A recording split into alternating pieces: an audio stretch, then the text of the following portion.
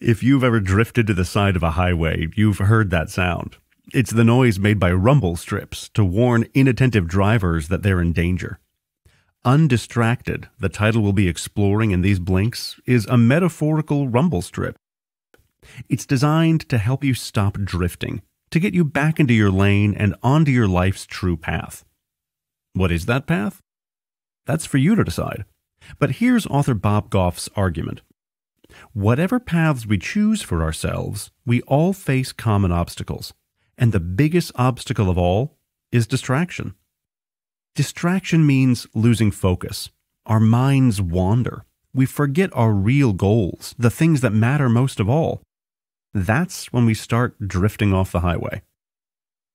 In these blinks, we'll explore techniques that will help you regain focus and lean into a rich and fulfilling life. For Goff, a Christian, that life is centered on God, and lots of the stories and advice you'll be hearing are filtered through that lens. Don't worry if you have a different perspective, though. There's plenty of insight here for everyone.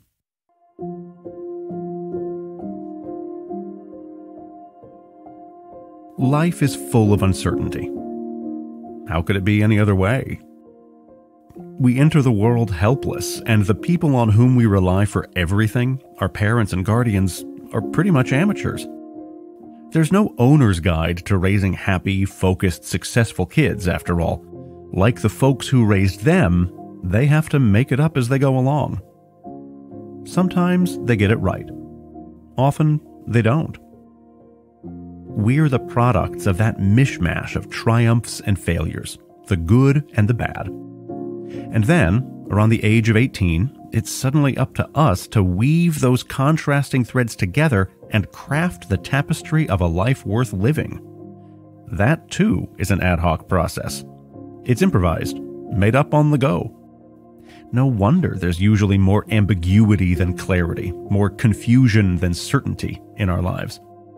Thing is, though, getting those ad hoc, improvised decisions wrong can leave us miserable and broken. The stakes, in other words, are high. It's no surprise that we're plagued by uncertainty and fear knowing what we do about those stakes. We anxiously watch what others are doing and wonder if we should follow in their footsteps. We worry that we're not popular or attractive or rich enough to be happy. We question our choices, our ambitions, our partners, the advice of our parents and teachers. Oftentimes, we get downright angry and resentful. Add all that together, and you have the perfect recipe for distraction. A life that's lacking a sense of true north, that's unguided and feels purposeless, that's full of stress and short on joy.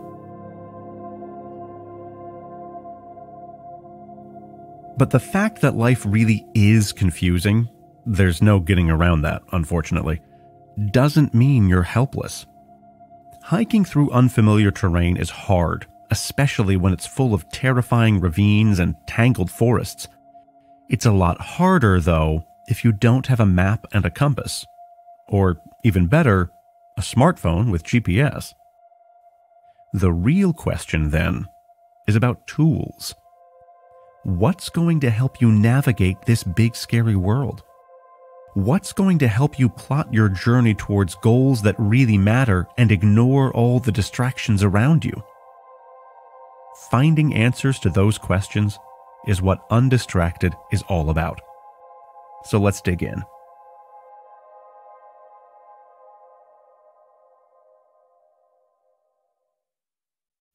A while back, Bob Goff bought a horse called Red for $1. Red had injured a tendon, so his career as a racing horse was over. That's why he was so cheap. His old owner had no use for him. Horses are measured the way they have been since ancient times, in hands. That's exactly what it sounds like. Before standardized measuring tools became common, people counted the number of times their hands, the palm plus a thumb, fit between the ground and a horse's shoulders. Today, a hand is defined as 4 inches. Red came in at 17 hands. That's 8 feet from hoof to head. He was an imposing animal, You can't just throw a saddle on a horse that size. To break Red in, the author took him for a walk in a pasture. That's when Red got spooked. He reared up on his hind legs and bolted across the 100-acre field. Bob didn't know what to do, so he ran after him. You can imagine the folly of that pursuit.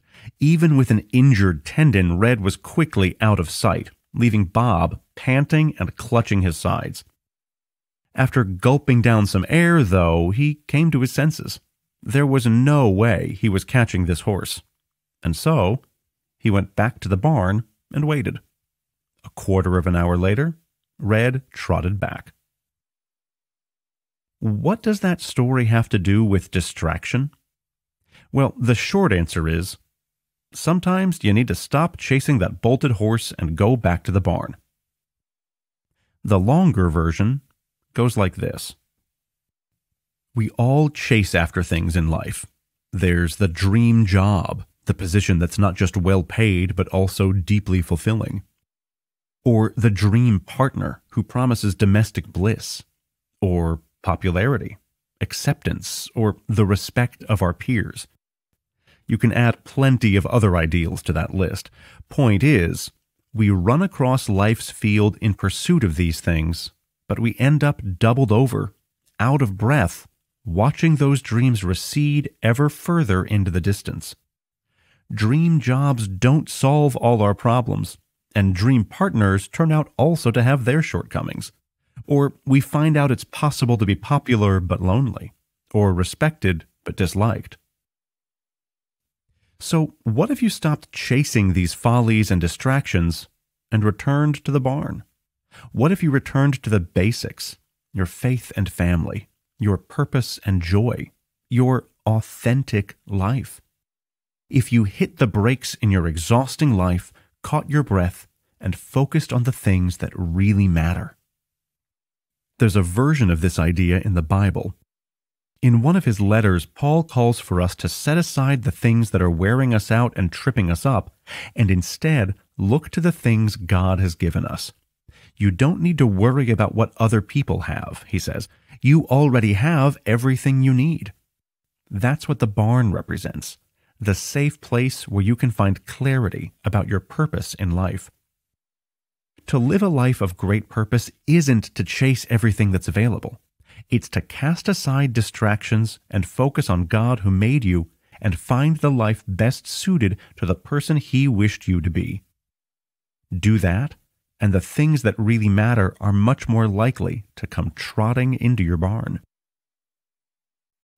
The average adult's brain weighs around 3 pounds. If it's especially big, it'll weigh in at 4.5 pounds. That's plenty of room to fill with everything you learn as you go through your life. But as American author Annie Dillard says, we should be careful about what we learn because what we learn is what we know. So, what's in your brain? What do you know? Are you filling it with distractions? Even 4.5 pounds of half-truths is a recipe for half a life.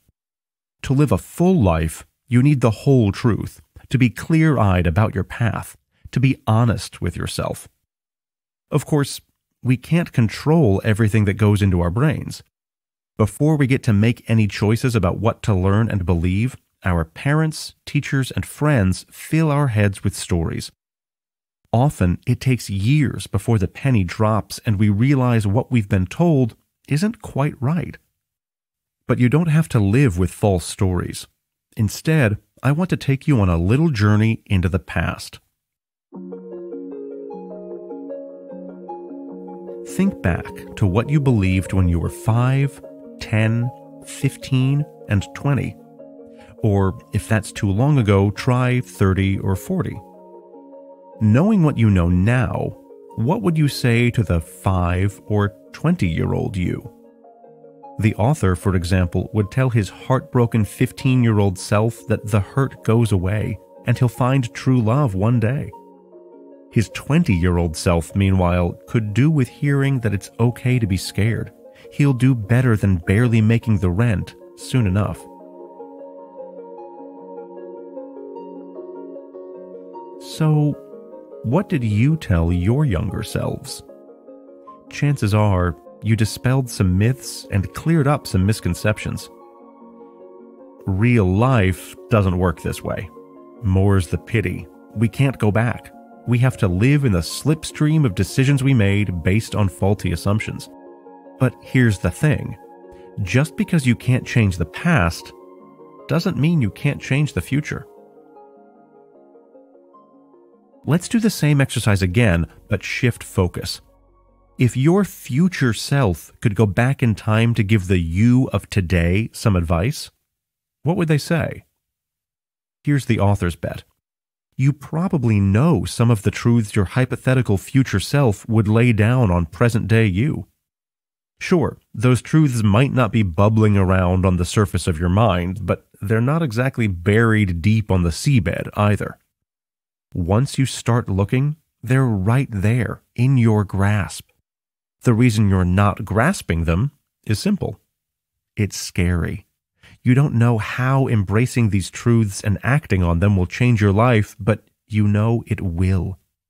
But isn't it better to thrive in a messy, full truth than to survive in a neat and tidy half-truth?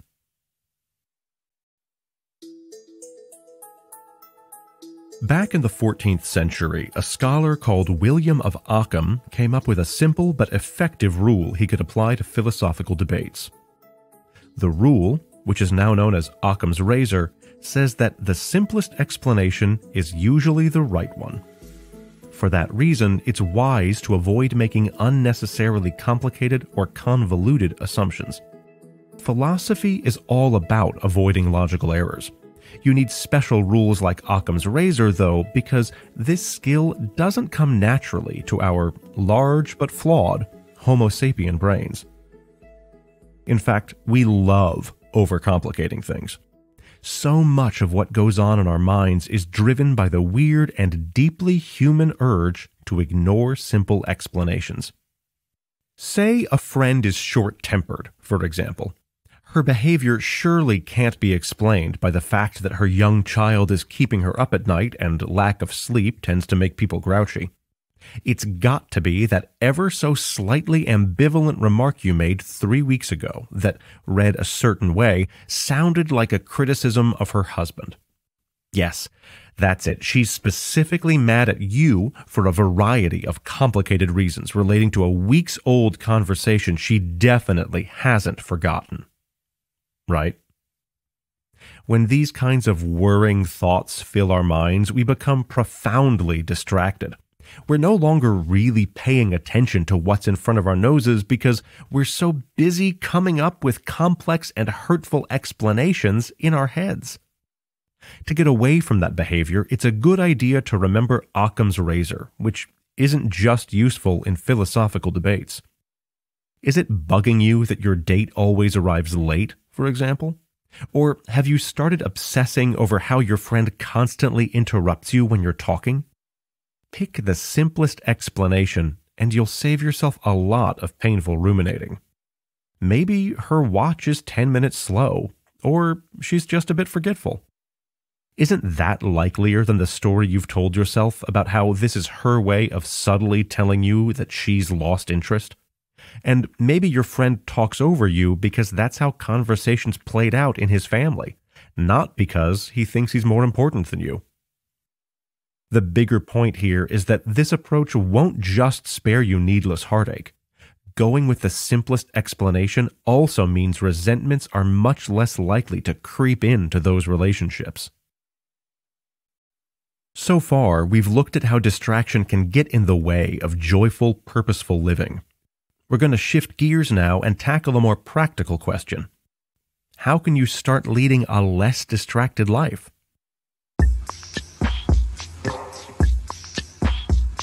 Before you can move forward, though, you need to take stock of where you are right now.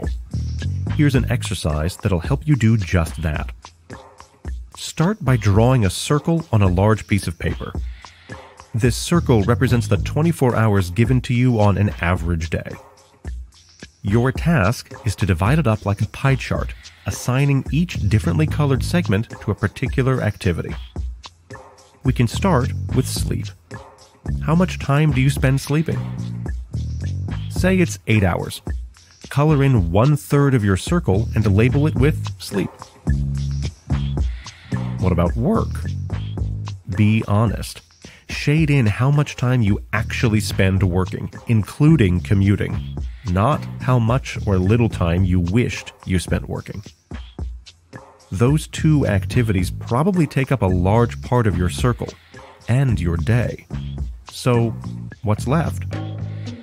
Ask yourself how much undistracted time you spend with the people you love. Put differently, when are you being authentic and going deeper with friends, family, or your partner? Next, shade in the time you make to pursue joyful activities, things like reading or taking walks, or whatever it is that gives you a sense of purpose and peace. Now take a look at your circle. Are you happy with what you see? Or are the sizes of your pie pieces off? If the way you're allocating your time doesn't match the shape of the life you want, there's a good chance you're distracted. Recognizing that can be painful, but remember, change begins with clarity. So here's how to fix things. Start by surrounding yourself with reminders of who you want to be. A simple way of doing that is to set alarms to remind you when one activity ends and another begins. You can also create a collage to remind you of your deepest values. Fill it with images and symbols of what matters most to you and your family, and keep it somewhere prominent. It'll be your daily prompt to act on those values. You'll also want to take a close look at your relationships. Reach out to friends and loved ones who've grown distant. You'll be surprised how often they hold the keys to unlocking the person you want to be. Try to pay closer attention to the people around you, too. Don't tell your friends that you hope they feel better soon when they're in trouble. Go out of your way to actually help them. Commitment and sacrifice are integral to an undistracted life. Most important of all, though, you need to have that difficult talk with yourself, the talk you've been deferring all this time. Think of it as breaking up with your past. It's awkward, like all breakups, but it's vital. You need to make these changes. You need to declare yourself free from distraction and make room for routines and habits that support the person you're becoming. You can lock in those changes by writing your own declaration against distraction. What's distracting you? Negative self-talk? Jealousy? People-pleasing? Following your parents' dreams rather than yours? Whatever it is, note it down and write a sentence about what you're going to do instead. This document is a statement of purpose, the foundation of a new life of joy and focus. Your smartphone, your inbox, the dreams you've been following because your friends or parents said you should, overthinking relationships and clinging on to half-truths. Distraction is everywhere, and it takes many forms, and it keeps you from living a joyful life. But it doesn't have to be this way. The key is honesty. Take stock of the distractions in your life, and you'll find it much easier to make purposeful changes that make space for the things that really matter.